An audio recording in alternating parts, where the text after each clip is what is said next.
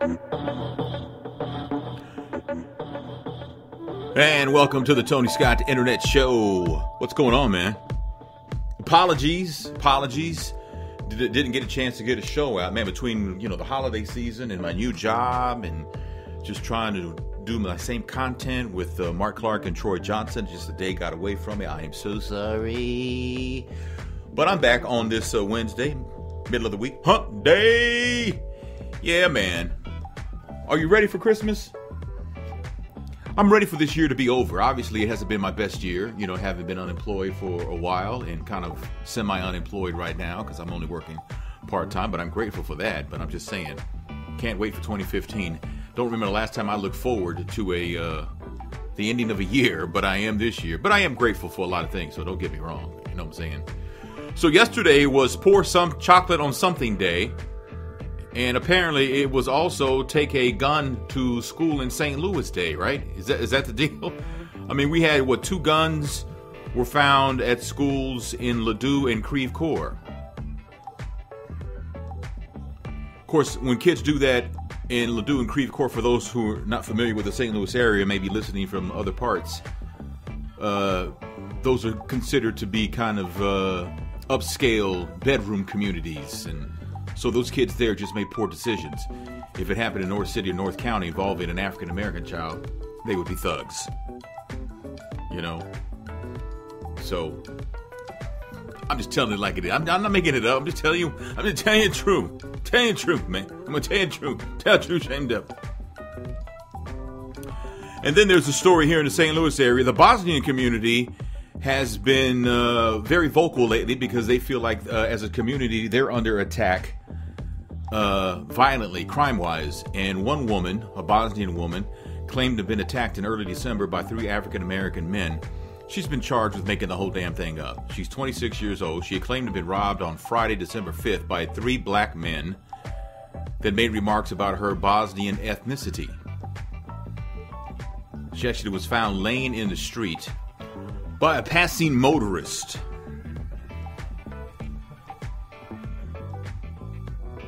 She said her car was struck with a metal object and she was forced from her vehicle after one of the men went through her purse.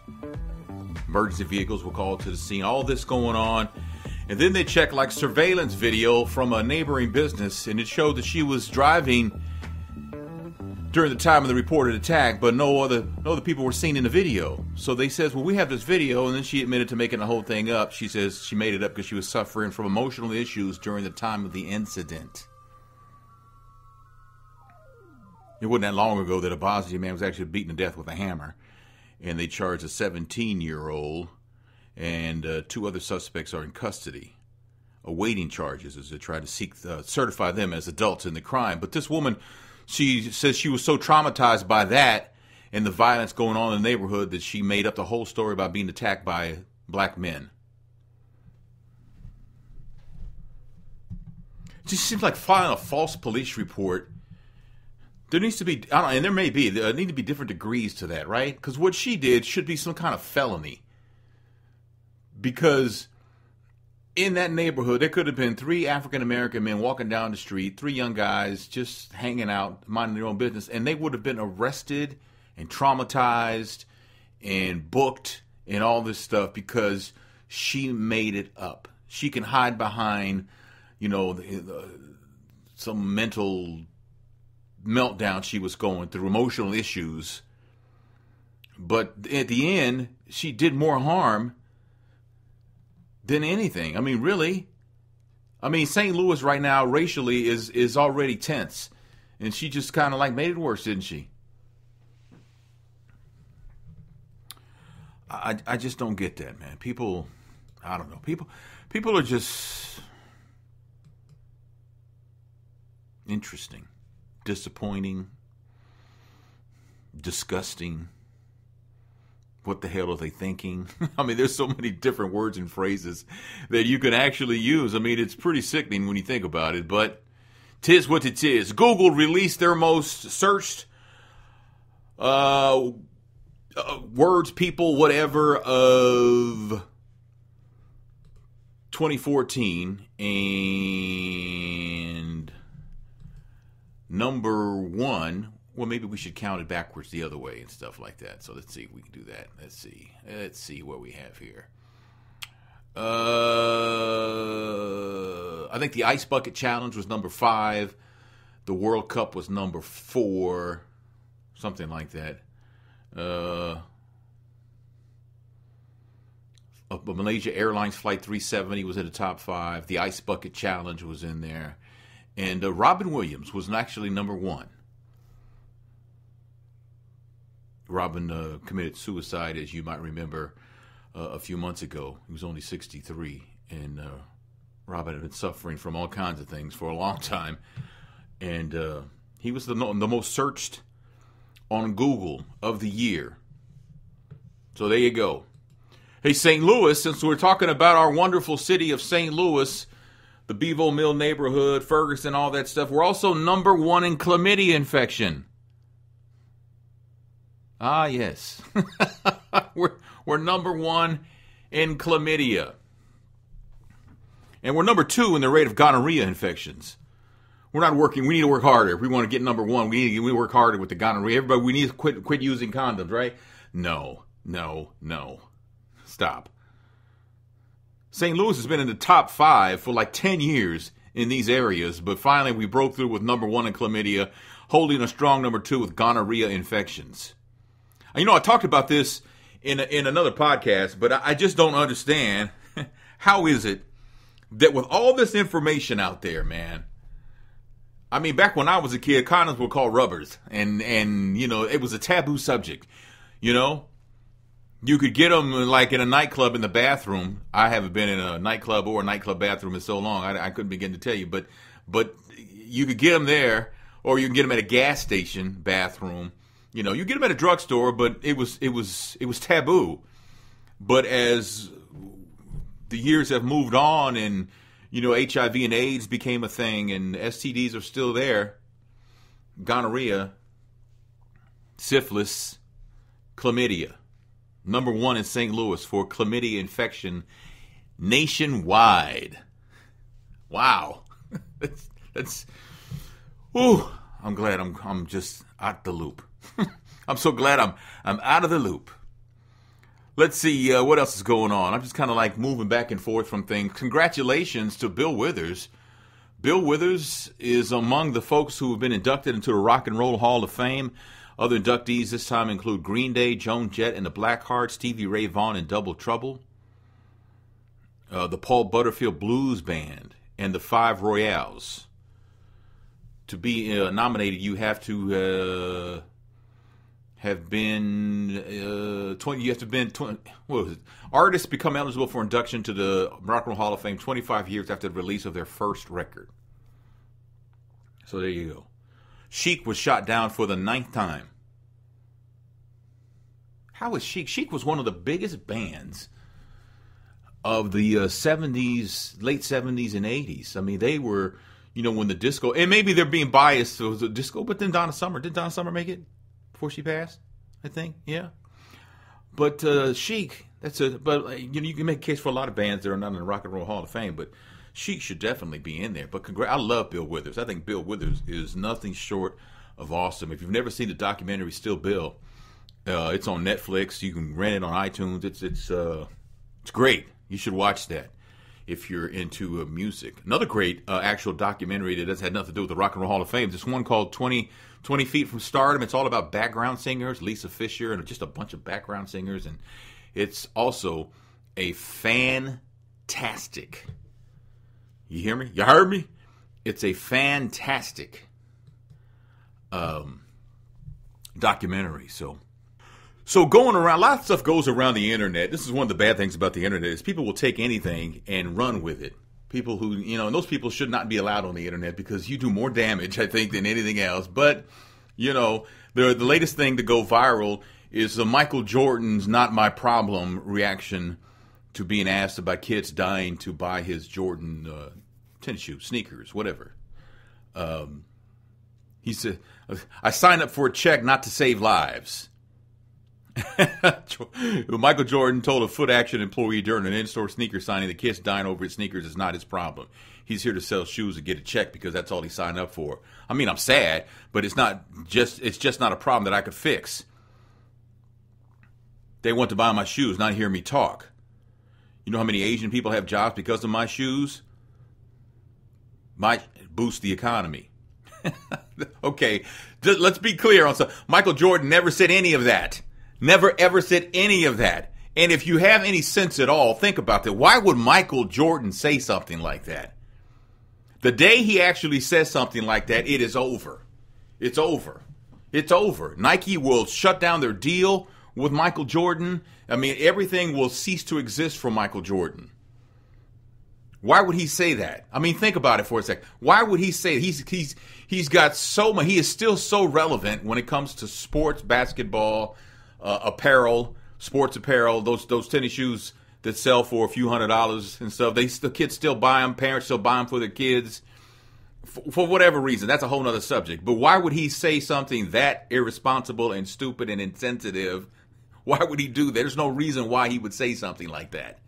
So stop it. Stop posting that. He didn't say that. If you post that, you should be ashamed of yourself, man. Do you not think things through? You got to think things through, man. I mean, come on. Michael Jordan did not say that he signed up for a check not to save lives in regards to kids dying because for his shoes. Can we stop with that? Would you please stop? One of the biggest lessons that I've learned in this journey of being unemployed is not to put all your eggs in one basket and creating multiple streams of income. I've learned that lesson the hard way, and I'm determined never to make that mistake again. And I say that because I was reading this article about Michael Vick. Michael Vick apparently has a side hustle that's paying off big time. He's got like a hairbrush business, Wave Masters, pretty popular. Last year, they shipped 3,000 brushes. This year, 500,000 brushes. He owns 40% of the company.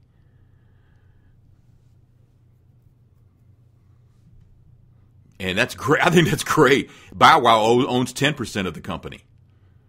So good for him, too. But yeah, I think that, the side hustle thing. Side hustle almost sounds gangster, though. And I know, it's just like, taking it too serious, undershirt, wife beater. Sometimes we take it too serious. I hate the word wife beater because, I take it literal. Most people when they refer to wife beater as in an undershirt, they don't mean any harm. So I have to always put that in perspective. So, but Mike Vick has a side hustle and it's paying off for him. That's good.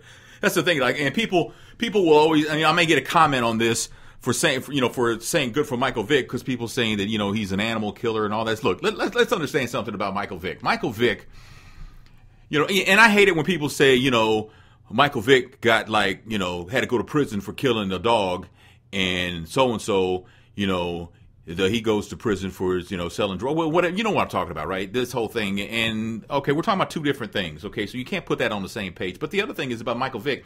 Michael Vick went through the system. Michael Vick was investigated for cruelty to animals. They had a case against him. Well, he didn't just kill dogs. He tortured them.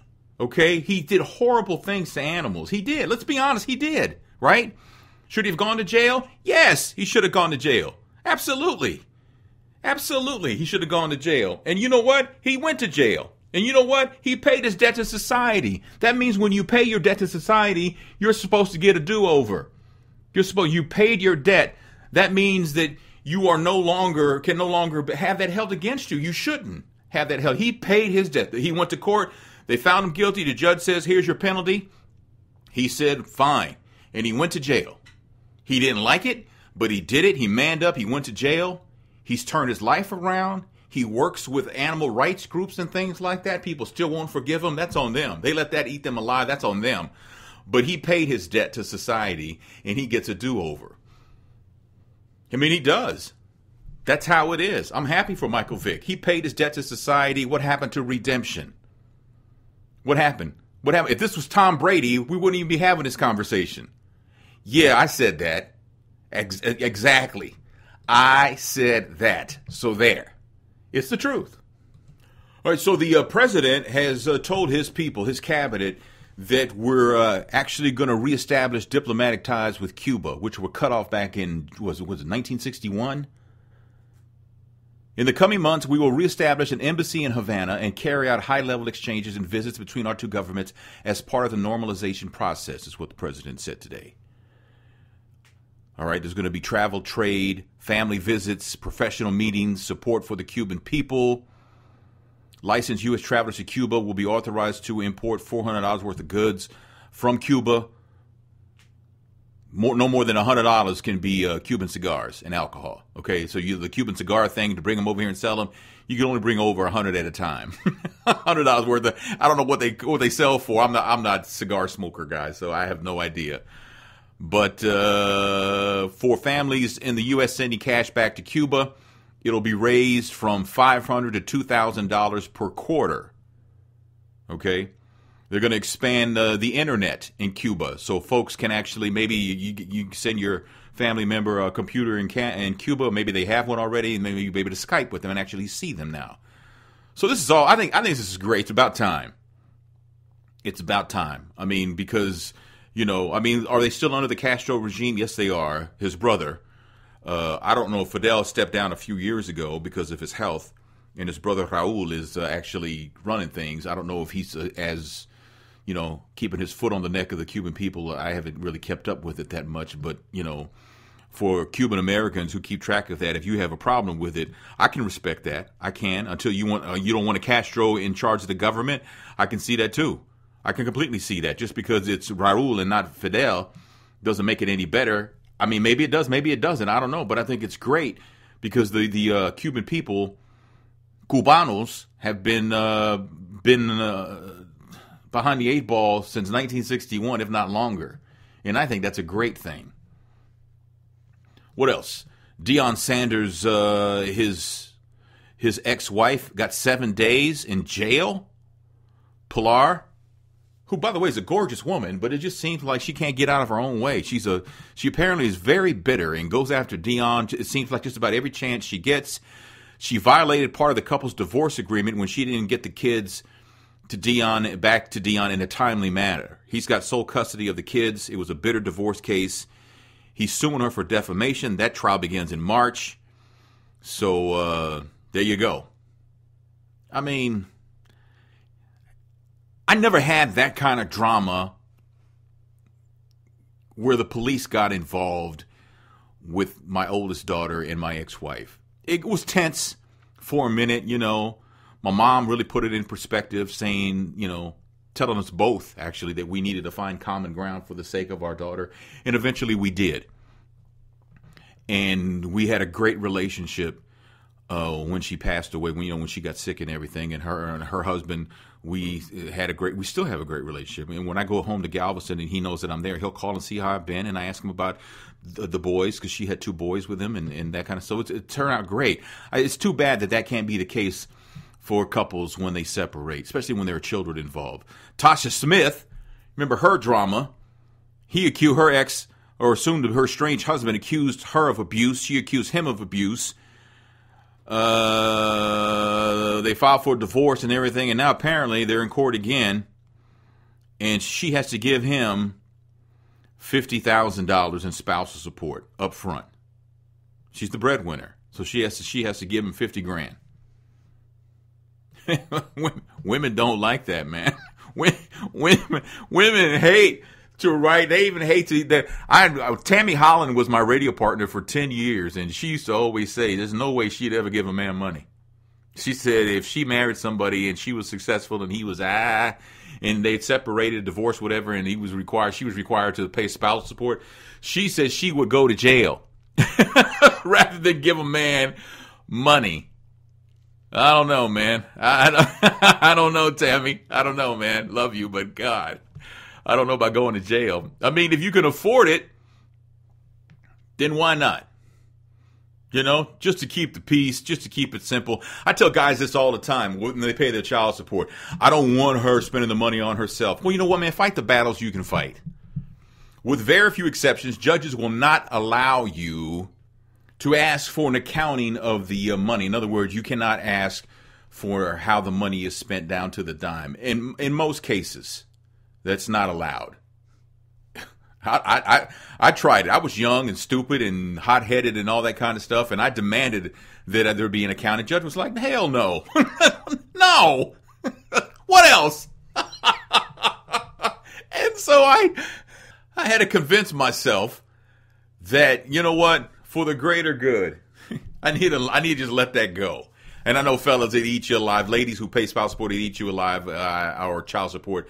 It just makes you crazy that thinking of the possibility that if I'm sending, $400 a month, she's spending some of that money on herself. And I told myself, look, if my ex spent some of the money I paid in child support on herself, and it put her in a better frame of mind, whether she got her nails done or her hair done, it put her in a better frame of mind, feeling good about herself when she's around my daughter, and maybe it sent a message that you need to keep yourself up, stuff like that to my daughter, then you know what? It's worth it. It's worth it. And besides that, fight the battles you can fight. The ones that you can't fight, you need to embrace.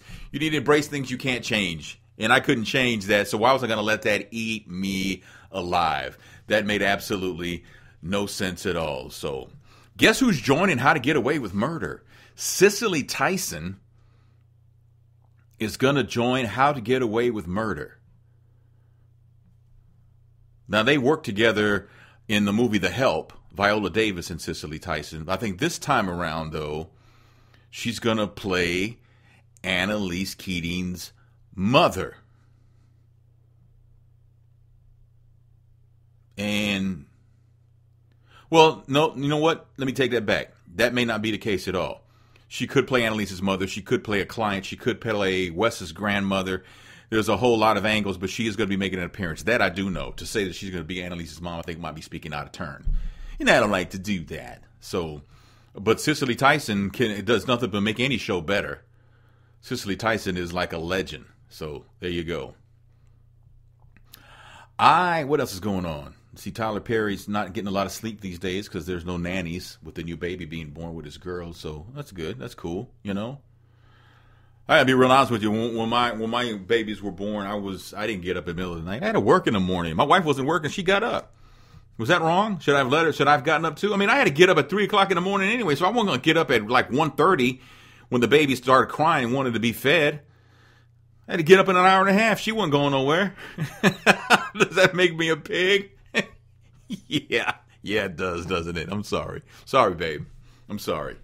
I've been trying to make it up to you ever since. So, but I got to see what she wants for Christmas. What do you get in your guys? What do you get your honey for Christmas? You can leave me a. You know what? You can go if you go to TonyScottMedia.com and you go where you see the Tony Scott Internet Show box. Click that. It'll take you to the page, and you can leave me a comment. You don't have to say who you are. Just leave me a comment. Tell me what you're getting your significant other for Christmas. Just leave me a voicemail and tell me what you're leaving, what you're giving your significant other for Christmas, and I'll play it back. I'll put them on the air and let you hear yourself in the podcast. That sounds like that would be fun, wouldn't it? Let's do that. Can we do that? TonyScottMedia.com, and then go to the Tony Scott Internet Show page, and then on the left side, you see a blue box on the left side of your screen. It says send Tony a voicemail or something like that. Click that.